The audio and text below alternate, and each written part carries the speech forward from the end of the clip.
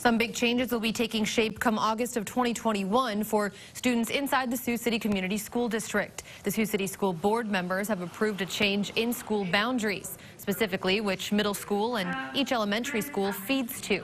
Now, board members looking to provide a better balance of student populations as well as student diversity. But in reality, more diverse situations allow for students to develop intellectual self-confidence and leadership skills.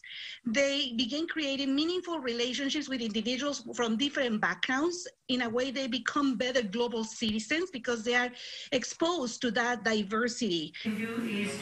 Students impacted by the school boundary change will continue having busing and transportation. The new boundaries will be shifting some students beginning in the fall, and they will stay in place for at least 7 years.